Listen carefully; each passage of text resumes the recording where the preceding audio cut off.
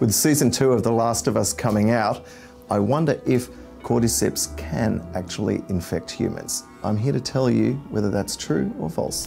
I have to put this in context.